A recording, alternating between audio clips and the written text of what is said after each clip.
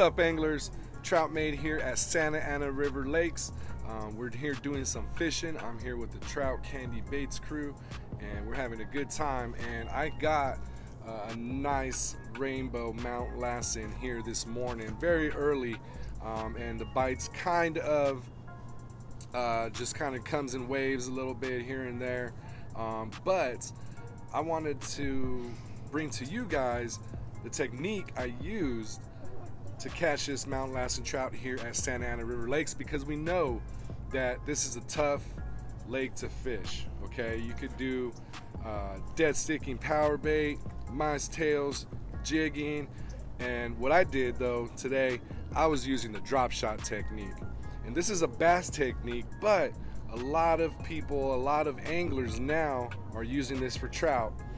The great thing about the drop shot technique is versus jigging, for example, when you're jigging, you're keeping your bait, your plastic, in the water column, and that's why you're jigging, right? So keep it off the ground, or you're bouncing it off the ground, but you keep it in that water column, that strike zone, the sweet spot. With drop shot, okay, you have your weight and your bait's there, and your bait's constantly in the strike zone. Okay, your bait is constantly in the strike zone, and you're gonna have to play with your depths. Okay, again, I got about 10 inches right here. I'm gonna go through the setup right now using Trout Candy Baits, Pearl Pixie, Pearl White Pixie. I threw that on there, and I have about 10 inches of leader onto a drop shot weight, and I believe it's probably, I don't know the weight, to be honest with you, I'm not gonna jive you, but it's the smallest one. And then I also have the next size up if you need to get out a little deeper, with a size 8 owner hook. Okay, I use a size 8 because it's a little bigger of a bait.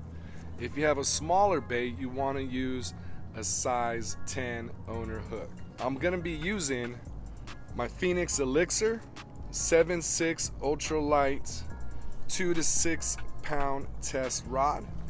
Okay, has a split grip, and I'm also gonna be using my Daiwa Legalis 1000 Delta. Okay, I love this. It's a little heavy for a 1000 size reel, but it's very sturdy, very smooth when you reel, and it's just something strong when you got those bows on the end of your line to tame them and let the reel do the work for you.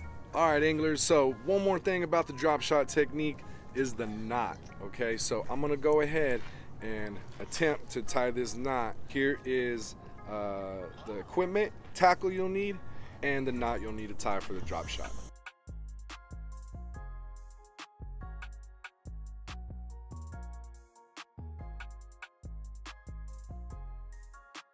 Now you want to go down through the hook, eye,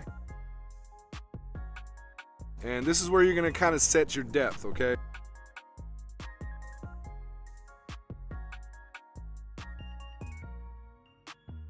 Then I'm gonna come back up through the hook eye.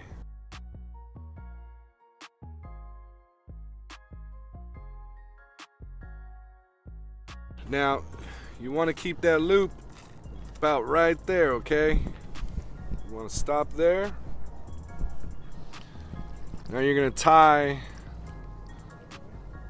kind of just your regular overhand knot. Loop goes into the hole, then your hook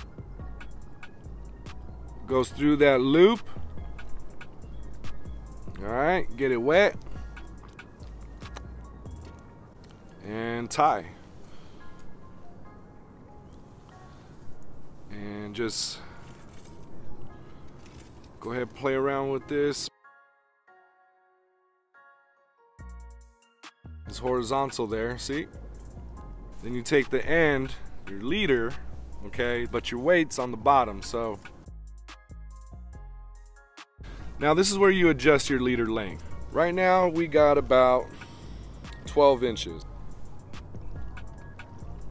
Pull into the little swivel there, and then you want to clip your tag end. Lastly, you want to get your plastic bait, okay? My preference, trout candy baits, and I love the Pixie. Throw that little nose hook. And now you're ready for the drop shot, anglers. So without further ado, here is the drop shot technique here at Santa Ana River Lakes. So let's put this drop shot to work, anglers. Let's get it out there. Your line's gonna go slack when it hits the bottom. You always want to keep a tight line on your drop shot rig. You could jig it, give it some action. You definitely want to pause or even crawl it along the bottom. As always, anglers, thank you for watching. Subscribe, hit that bell, and we'll see you soon. Trout Made. Out.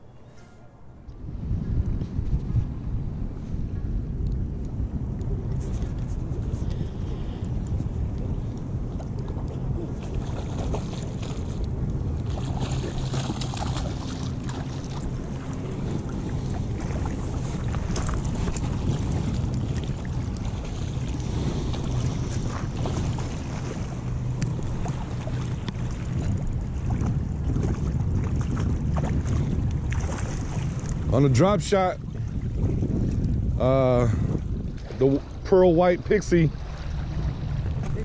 Yep.